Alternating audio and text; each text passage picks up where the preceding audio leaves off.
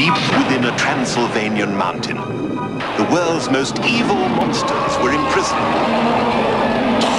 I, Dr. Henry Davenport, the Invisible Man, was their jailer.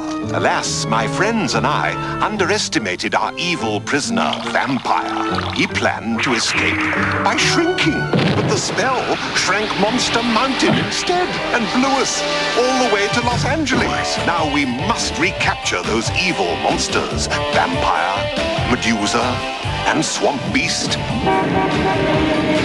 But it isn't easy when you're 1 inch high.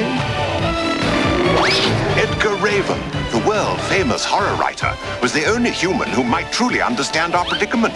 Unfortunately, he was away, but his 10-year-old daughter Carrie wasn't. And now we're just monsters in her pocket. Monsters in